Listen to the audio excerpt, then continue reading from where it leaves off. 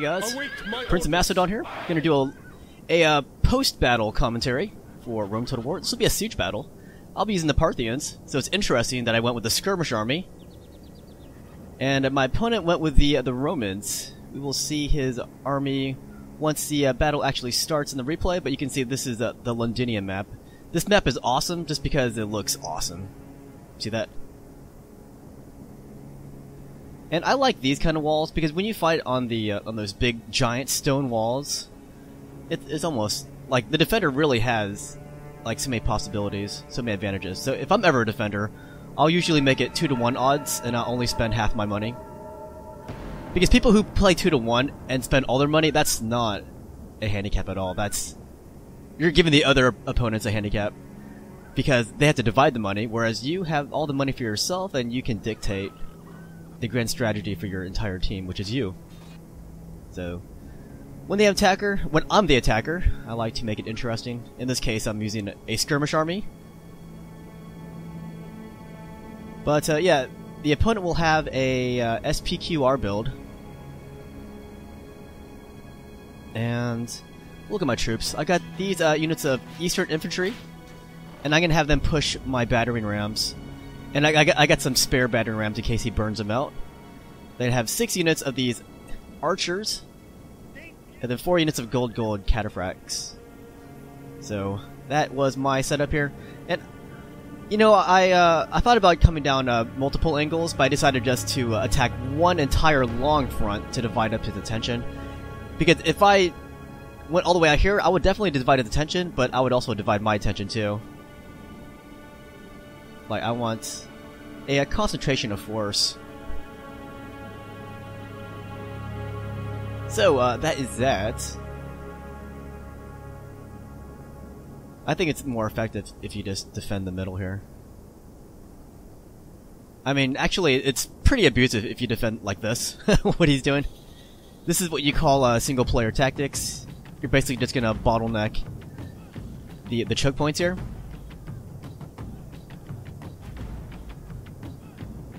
Definitely more effective with spears in this case, but it's still a pretty abusive technique if the money value is the same.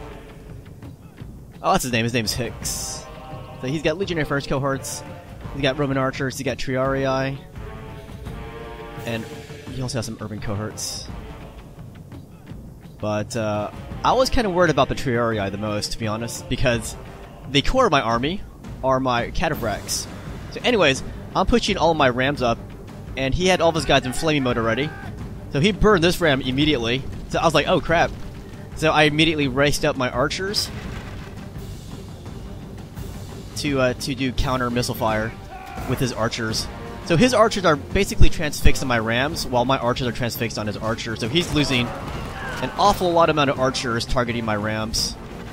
And you can see here he's going to burn this ram over here too.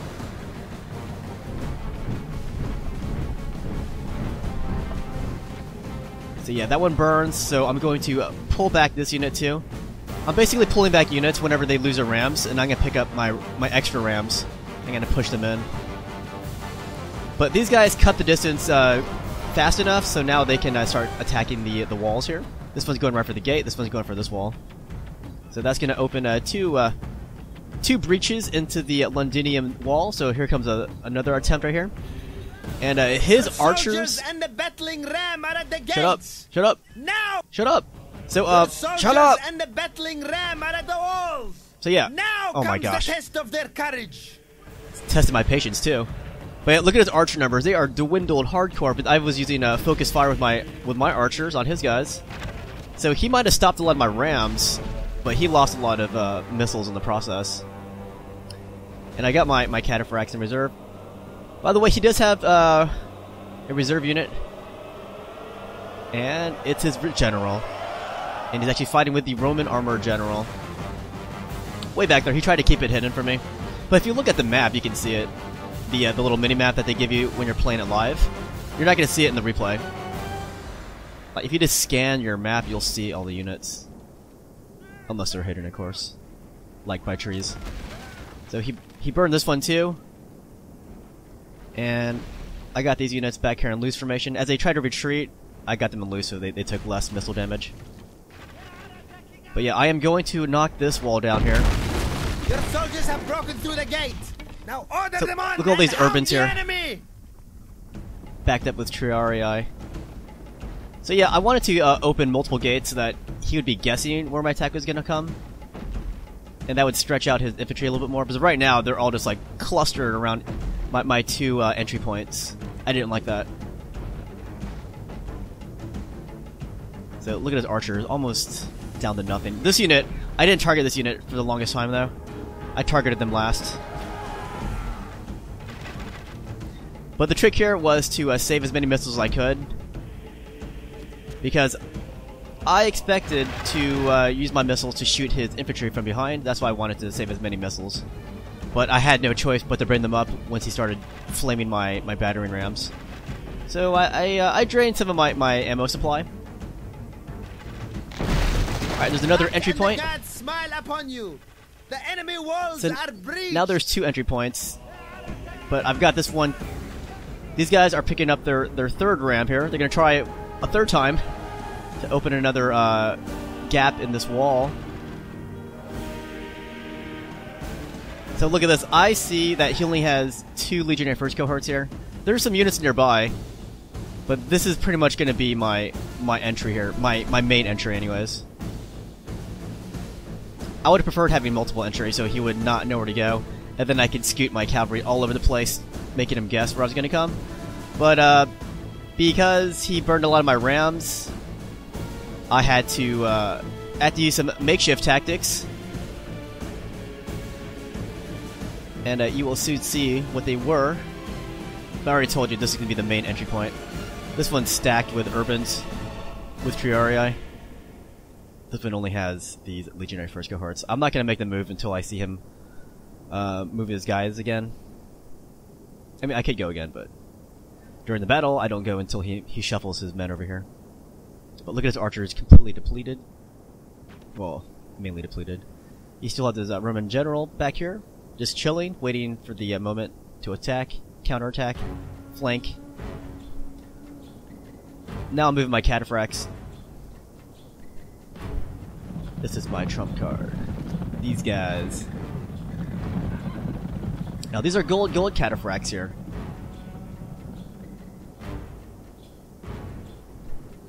And look at that, he burned my battering ram there. But guess what? This ram, even though I used it already, it still works. It's recyclable. So I will make an attempt later on to do that. So now this is when I see him moving his guys in one big cluster like this.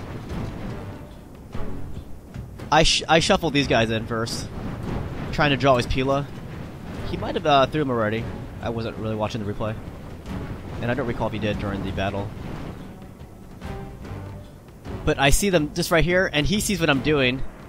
He's gonna send his legionaries and some Triarii down to this side. I got my cataphracts racing in though, so that's why when I'm going to make my move, I'm gonna do it at full speed.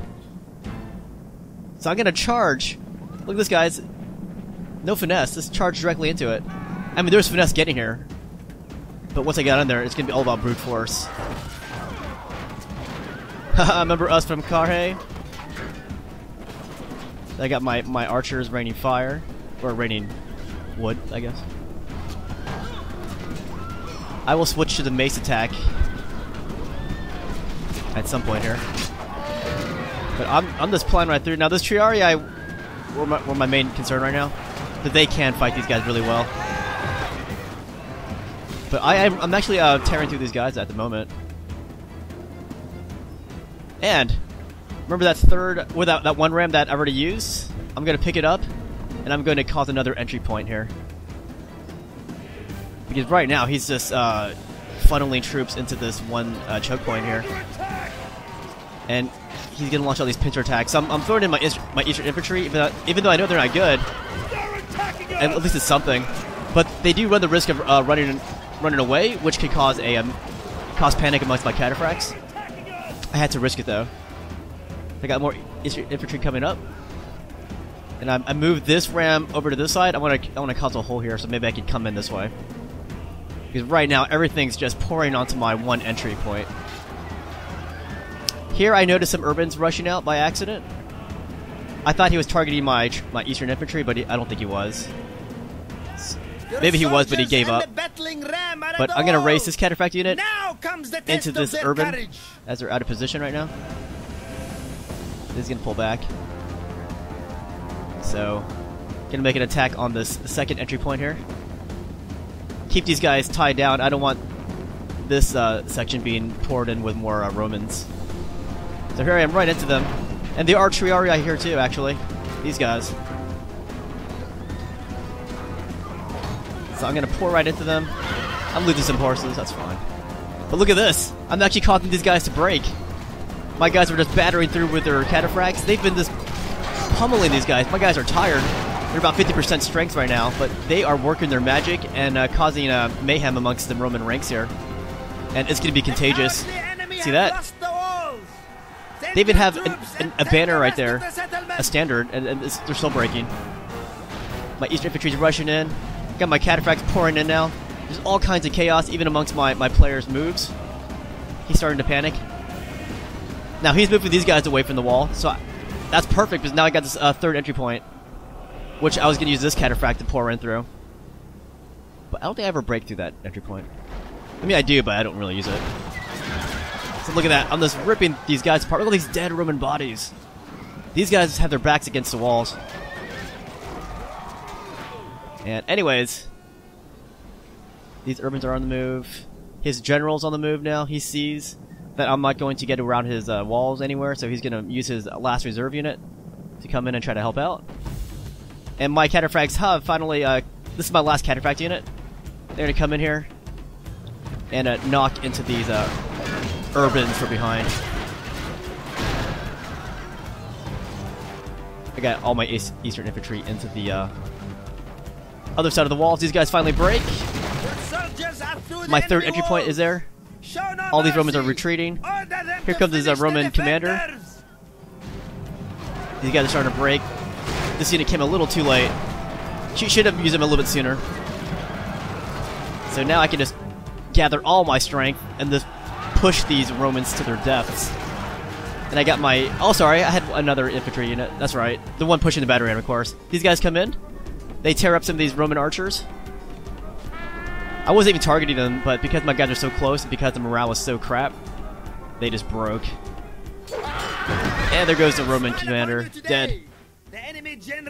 So, some of his units that broke ended up back here, but that's not enough to hold back my Parthian advance, so he is going to admit defeat here. All my troops were victorious. I thought it was interesting using a skirmish army. The enemy are crushed. In this siege situation. I've done that before, but I haven't played a siege in a long time. It's been ages. Good game to Hicks, though. He was a good sport about it. So look at all these kills my cataphracts got. This one had 290 kills. They gained 2 experience units. Anyways, I'll see you guys later. Hope you enjoyed this siege battle.